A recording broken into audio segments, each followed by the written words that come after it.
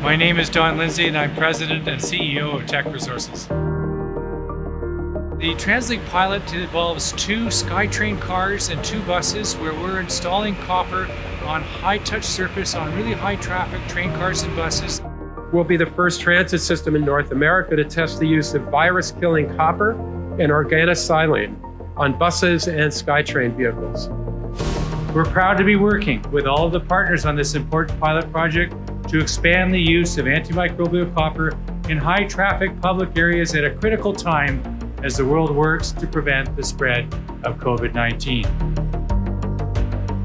We know that antimicrobial copper can kill those viruses, up to 99.9% of them, and that will make those train cars and those buses safer.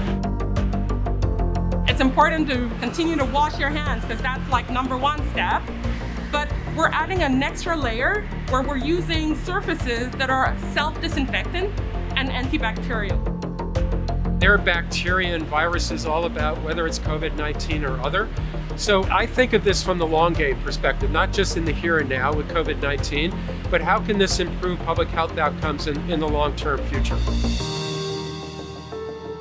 And we hope that this project will both continue to demonstrate the effectiveness of copper in preventing infection, but also to build greater public awareness of how we can be using copper to protect public health.